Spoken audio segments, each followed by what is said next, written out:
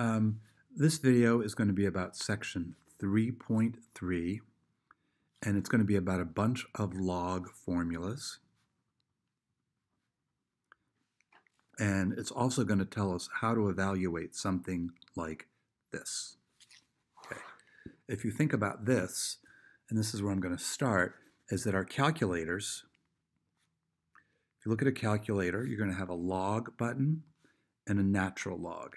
Now that log button, so I'll make it look like a button, put a little box around it. What that really is, it's the log base 10 of whatever you enter. The natural log is the log base e. So our log formula says this, that the log a to the x, we can convert that to any base any way we want. So it says, I'm going to pick a number b for a base, and I plug the x in here, and then I also put that same log base b on the bottom, and I put the a in here. Okay, so that tells us we can go to any base we want. And so usually this is going to work one of two ways. We're going to use b is equal to 10, so we get the log base a of x is equal to the log base 10 of x over the log base 10 of a. Or we're going to use our b equal to, the e, and so we would get log base a of x is equal to the natural log of x over the natural log of a.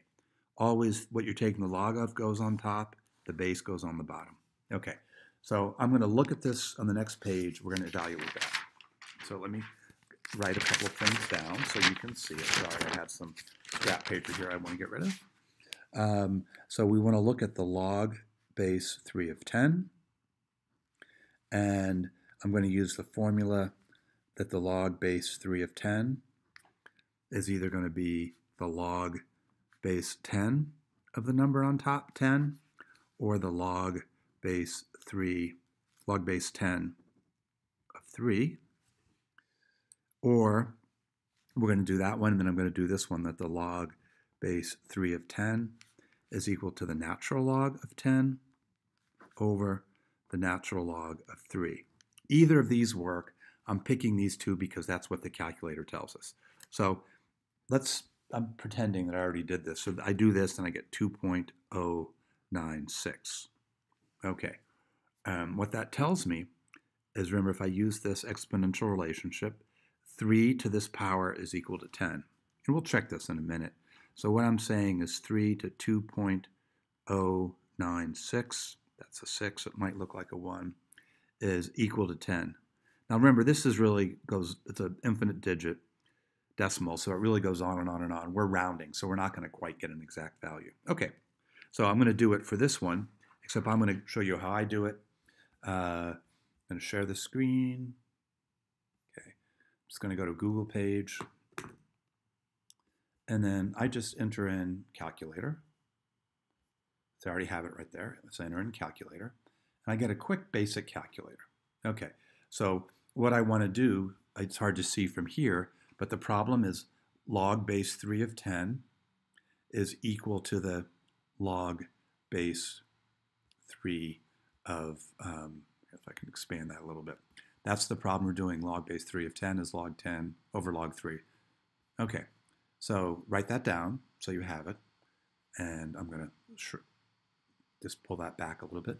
So we want to look at the log base 10. Oops, it's supposed to be a 10.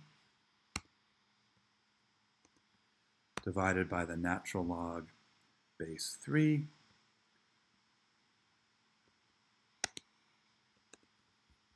Let's see what we get. And we get the same number before. But what we're going to do is we're going to truncate that to 2.095. And then since the 5 is, there's a 9 next to it, we're going to round that up to the 6. So 2.096, that's what we got.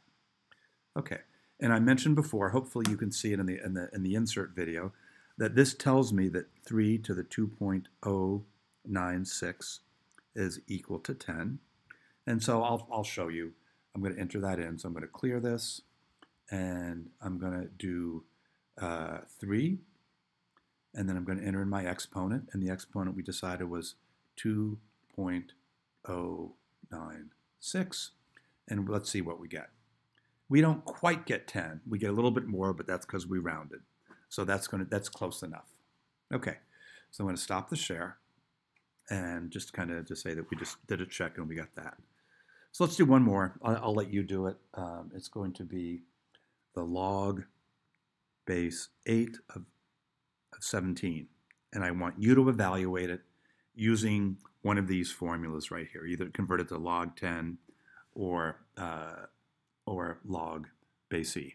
Okay, I'll give you a second to do that. Hit pause. Okay, now you've unpaused it and you've come back to listen. So I'm gonna, I don't need to do both. I'm just going to do one. So I'm going to do the log base 10 of 17 over the log base 10 of 8. I don't need to write the 10 there because we know that. And so let's say I go back to that calculator and do it. Just plug it in, and what I got was 1.362. And let's see if that makes sense. That's saying that 8 to this number should give me 17. I just want to look at it. 8, 1.362 equals 17. I'm just saying, does this make sense? Well, 8 to the 1, so that's going to be bigger than 8 but less than 64. And exponents work funny, so this tells me it's going to be a little bit 8, but nowhere near as big as 8 squared. So to me that makes sense. Okay, so I'm going to go over some of the other formula. Hopefully you know how to do that now. The change of base, just so you know, that's the change of base is what we've been doing. Okay, we'll do a couple of exercises like this in class too. Okay. So now there's just a bunch of formulas, and I'm going to list a few of them, and then we'll do some examples. And the first one is that the log, doesn't matter what base we in, x times y, so I'm multiplying that, is equal to the log base a of x plus the log base a of y. And here's the way I think about it, why this works. This helps me to remember that if I raise a, multiply a to the m times a to the n, I end up adding the exponents. That should be an n. So what this tells me is when you multiply like bases, you add exponents. That to me is that's how I interpret that. I multiply like bases and I add their exponents. Okay, so let's do an example just so you get a sense of what this is.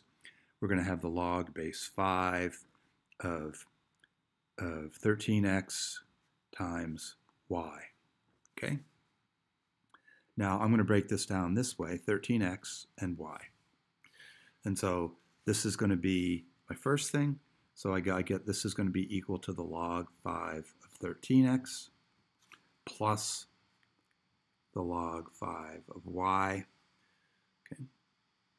And if I wanted to, I could break this up more. I have this being 13x, so I can break this up again. Log 5 of 13 plus log 5 of x plus log 5 of y. Okay, so that broke into those two. Okay. Okay, let's do another one. Let's do the log base 10 of x times z squared. Okay, break that into the log base 10 of x plus, again I'm using that formula, log base 10 of z squared. Okay, so again you'll be able to have some practice exercises on that. So that's the multiplication formula. So I'm just going to say multiplying. Okay, now we're going to do the division formula. It's very similar. So the next formula is this one, the log a of x divided by y is the log base a of x plus minus the log base a of y. So that's a subtraction. That's a minus sign there. And this is why, to me, this makes sense. If I take a to the x over a to the y, this is equal to a to the x minus y. So when you divide like basis, divide x and y, you subtract exponents.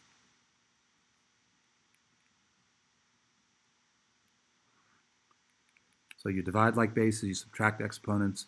That's how I remember that rule. That's the division rule. And let's do an example of that. I'll use the natural log this time. So let's do the natural log of 8 divided by 5. Now, this tells me that's going to be my x. That's going to be my y, the 5. So this should be the log base 80 minus log of 5. Okay. Now, I did this, and what I got was this, 4.382 minus 1.609. And if I do the math, that's going to be equal 9 from 82 is going to be 73. 16 from 43 is going to be 27. So I get 2.73. Now, if you've looked at this, you've noticed probably that if I divide 80 by 5, 5 goes into 80 evenly. So I'll do that division. 80 divided by 5 is 16. So this is also the log of 16. And I hit my calculator, and this is what I got, 2.773 and change. Okay, that's an example of how to use that formula. Now, why would you want to do this? That's a good question. I can just hear people asking that. A lot of this has to do with back when you had log tables and didn't have calculators, you did these kinds of tricks to make your work easier. Another reason is this comes up in applications in calculus where you have to use these formulas. So that's all I'm going to say. It's one of these things that if you're going to use logs, these formulas come up. Okay, and there's one more formula, and it's this one, log base a x to the n. Okay, and that's going to be equal to the n times natural log of ax. So I think of it this way, is that when I take a number to the n, how do I do that? I multiply exponents. This is going to be a to the n times m. So again, take a look. So when you have a power to a power, you multiply. Okay. N times the exponent. So for example, if I had the log base 10 of 10 cubed, I can bring this down. And this is equal to 3 times log base 10 of 10. Okay, so I'm going to do a couple of examples on the next page. So here we have the 3 rules. I'll write them again. The multiplication rule says when you multiply, you add exponents.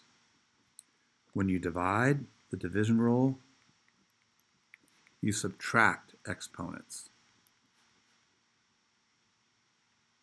And when you have a power to a power, you bring the exponent out in front. Okay, so those are the 3 rules.